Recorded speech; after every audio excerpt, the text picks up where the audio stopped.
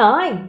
Thank you very much for turning back in. My name is Fonny. In my channel, I talk about my houseplant and my Hoyas. Today, it is actually a special edition for my previous unboxing video that I have done for Hoya Passion. The first unboxing that I have done for 2023 is with Hoya My Gosh. I really like all of the cuttings that she have sold to me, and I have some comment, not just in Hoya My Gosh video, there are some comments saying that they would like to see how I pot it up. I recognize that this will be a perfect occasion for me to show you how I pot up the cuttings that I got from Hoya Passion. There are several tutorials that I have created just to explain a little bit the theory behind of my thinking process, why I think these things works. So the first one, you can actually check out my DIY pot. That is a video showing you how to create your own self-watering pot in potentially the cheapest way. When you have more than 100 Hoyas, for me, I think I have more than 200, but I'll discuss that in another video just to have an idea how many do I have. But what I found is that it's very difficult to buy so much pots at the same time. You need to spare some money buying the actual plant itself. So I have a video showing you how I make these DIY pot, explaining different functionality of different element of the DIY pot. And then I also have a video showing you Rooting 101. That is the video that I spent quite a bit of time to kind of summarize different parts that I know and different stages that I know about rooting a Hoya. So in this particular video, it is relatively simple. I'm just going to show you in real life how I pot up a fresh cutting that I have purchased, potentially in the mail for around 6 to 7 days, and how I pot it up like in front of the camera. And if you have any particular question, please leave a comment down below, and I would love to discuss further with you if you have any specific question. And of course, if you have any suggestion for me and for everyone who are watching this video, please be generous enough to leave a comment down below so we can all learn from each other. And yeah, I'm going to show you several examples that I have in front of me and show you how I put them up. So apart from the box, before that, I want to show you a little bit of my setup. I have a lot of questions actually related to how I set up the cutting after I have unboxed it. So as you can see, this is the preparation that I normally will have. Of course, I need to have my scissors, and I also prepared some room temperature water, I would say, because I don't want to shock the cuttings additionally. So these are in room temperature for a couple of hours, so then I can have very close to 25 Celsius degree water to add, kind of submerge the cutting. So I would submerge the cutting in this water pool for around 30 to maybe 60 minutes, depending on how busy I am for other preparation stuff. And after that, I will pot it up. So you can see that this is the setup I have. I have this very small transparent cup. I think this one is around 6 centimeters diameter, and I bought these ones from eBay. I believe you can find very similar one everywhere. But let me know if you find it difficult to find these cups. Maybe we can DIY these cups. And then I also have these ones. These ones I also explained. You can check out my video if you want to see how I do this DIY step by step. But essentially I have this rope to kind of do a self-watering. I also have these ones. These ones are what I have left over from the sushi store. So I have this one also cut a ring like this, so then I can make sure that this won't fall completely. So then I can have a reservoir for around 1.5 centimeters. And then I also have this Ziploc bag.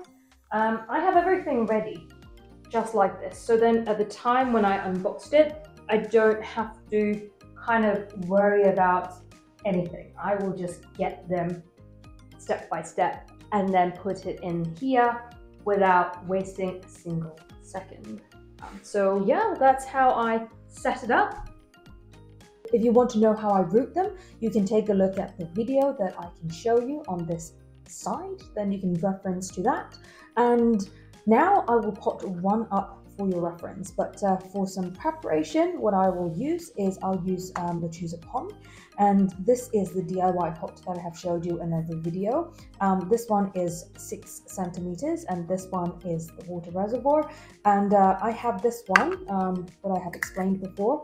This is basically super important because if you look into this one, it will not be able to have a water reservoir. So what I did is I cut a hole, and I mean, this is the lid of the original soy sauce container, and then I cut a hole, so then when I put this on top, it will sit very nicely and it won't drop, and also it is very steady.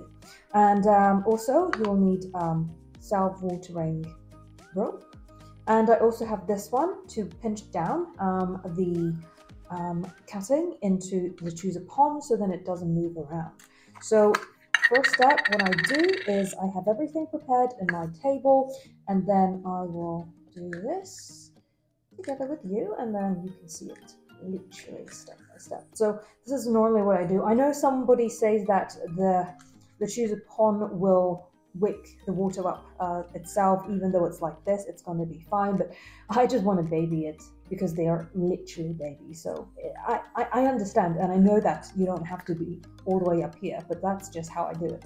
And you could follow, or you could just do the way that you find it's more comfortable, but for me, this is the way that I find the most comfortable. And after you have this perfect length, I suggest to have a bit longer, this length a bit longer, because you don't know after this has really rooted where you want to put. In my experience, I always put my Hoyas in very small pots because I don't really have a lot of space, and I need to prioritize amount than how much the Choose a Pond they have. So in that perspective, I'll have this small pots probably for a year. I mean, I bought some plants in this small pots for a year, so they're still all right, but do what you feel more comfortable. But this is what I'll do. I have this one, and as you can see, this is long enough in the bottom, and then I set it like this, and afterwards I will dig in. So let's have a look. Maybe this one is my favorite.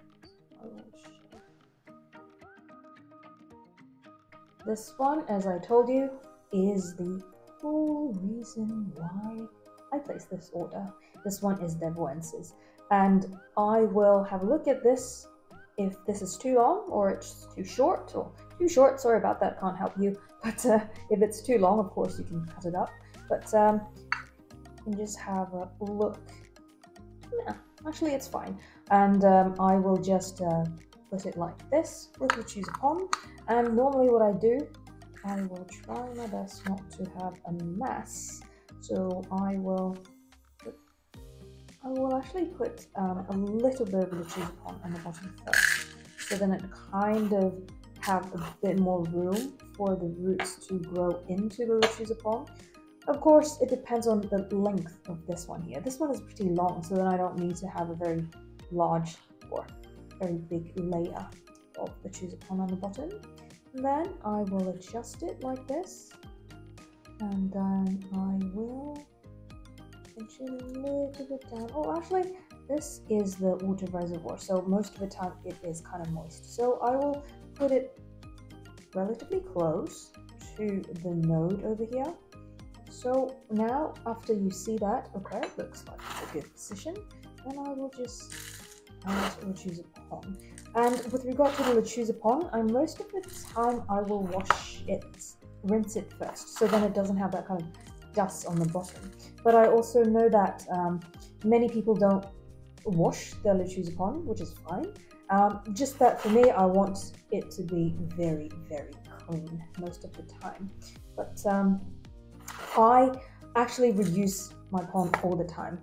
I boil it for around 15 minutes in high boiling water, and then yeah, I guess all of the bugs and all of the eggs will die in that perspective.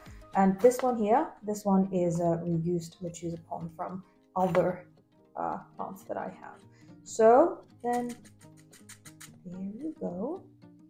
I just want to make it a little bit more snug. So, let's see. Maybe a little bit more like that. There you go. This one, because it is relatively long for the stem on the bottom, that's why I don't really need to use this one to pinch it down. So this one is an example that you don't really need additional thing to pinch it down. And then we'll look at this one. Okay, that looks nice. I'm not sure if you can see this. Oh yes. I love making name tags now because I have, I think I remember most of my Hoyas, but then the more that I have, the higher likelihood that I will forget the names of my Hoyas though. So I actually created these ones. I just cut some transparent plates and then I write the name in golden color. For one thing, I don't need to have this labels everywhere. And for another, I really like it because you kind of can see the name, but also it's not so obvious. Could be something that you would like to have, but this is what I did for all of my Hoyas. It took me some time, but so I'll just put it at the back.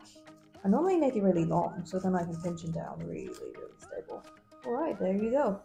Then I have Desvoeuxensis, and you know what I mean? It's not really obvious, and I think it's pretty in my perspective. And I have this one, and then I have this one, and what I do is I will have it watered a little bit. Not so much, because I don't want it to be soaked in water. Even though this is the choose a pond, it's very airy. It's still better not to be too much when it doesn't have any roots. So you see that I just have a drop. See, it's just a drop of water, and that's how much I will have. And then I will make some space, and then I will put it in my bag. So this one is the Ziploc bag that I have. I put it in the Ziploc bag.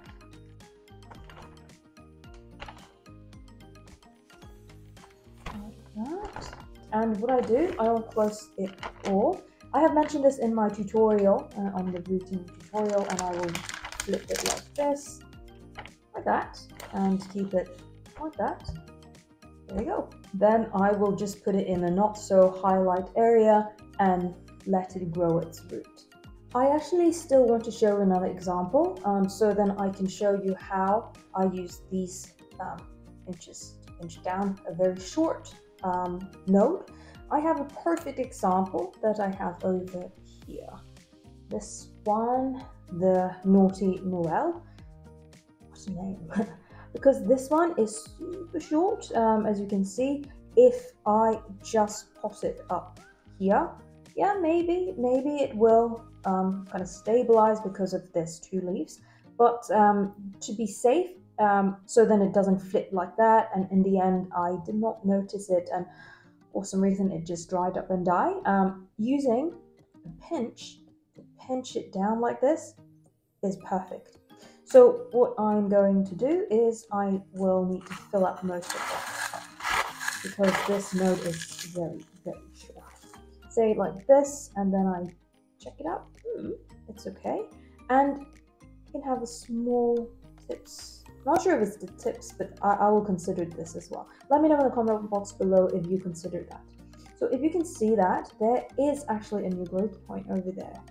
It's quite important for you to see where the new growth point is, like this one. If you put this pinch on the new growth point, yeah, maybe the new growth point will continue grow, but it's kind of like risky, isn't it? It also may deform the new growth point. So I will definitely do the pinching down on the other side, and I will put it on that side. Well, nobody says that that side wouldn't have a new growth. Could be, but well, as long as I see there is one there already, so I'm just like, not gonna risk it. So put it like that, and then I will fill it up a little bit more.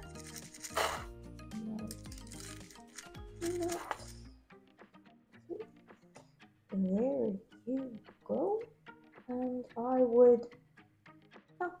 you can still see that new growth point, having that space to grow out. And then same as what I has done for the other one, I also wrote down the name on this transparent tag. I really like how gold and transparent goes together. I just think it looks really nice and aesthetically pleasing. So then I'll just do the same. I'll put it at the back. So then it's secured all the way. And I also like this height. Did I just turn it inside out? Oh, turn it inside out. That, do it again. So there you go. You can see that naughty Noel. And then I pinched it down, and then it's snuggle in there, and then I have this hat underneath. And then again, do not give too much water. I'm going to show you how stingy I am when it comes to watering new cutting. See, it's just a little bit of water down.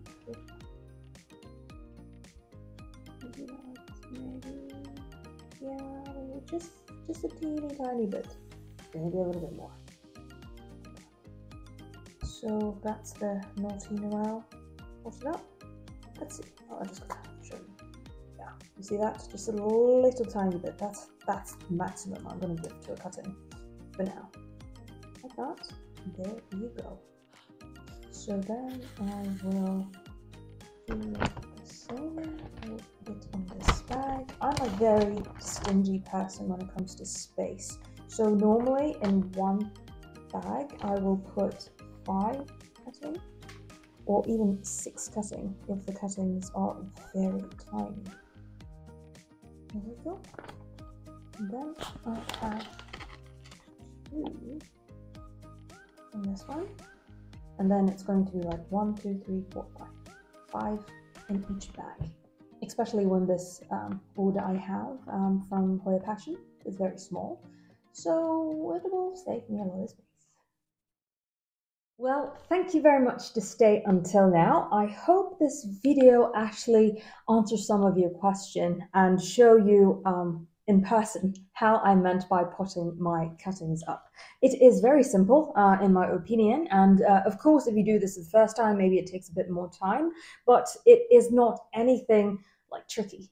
It is pretty straightforward, and I just really like how this could actually stay in the pot for like half a year or even up to a year. I have some Hoyas in this tiny pot for a year. And of course, a lot of you may say that it will be nicer if you report your Hoyas, but the problem is I don't have enough space. I need to buy a new house to have more sized up Hoyas. So I'm happy that I share with you how I put up my cutting right after I got it from the mail. If you have any specific question that you would like to ask or there's something that you would like to suggest me doing, please leave your comment down below so that we can learn from each other. If you like this video and you would like me to create similar content about Hoyas or about my other plants, I actually will be very interested to know, are you interested to see any plants that I have outside of Hoyas? I have been creating quite a lot of content related to Hoya recently, but in fact I have a lot of other plants that I should show you more, including these beautiful heart-shaped leaf philodendron. But could be another day. Let me know in the comment box down below. Is there anything else that you are interested to see outside of Hoyas? If you like this type of content, don't forget to hit that subscribe button so you won't miss out next time. Until next time, I wish everyone is having a great day, and I will see you in the next one. Bye!